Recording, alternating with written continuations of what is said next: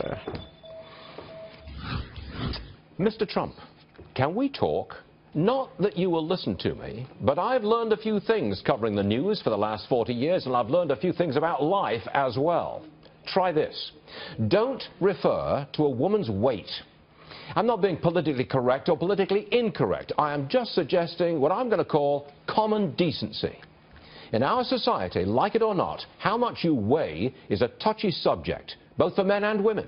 It is agony for overweight youngsters going through their teens and 20s or any age. And when a presidential candidate keeps mentioning a woman's weight problem, you know it's both wrong and politically disastrous. And that's exactly what Donald Trump has done. He's still bringing up the beauty queen from years ago. He actually tweeted about it again at 3 o'clock this morning.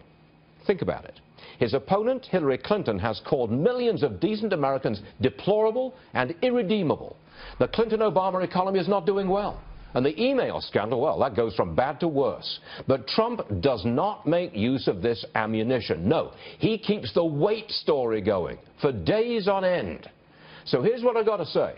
You will not win the women's vote like this. You won't win the election like this. Women and weight together, don't go there, because it's a real turnoff. And frankly, sir, it's just plain wrong.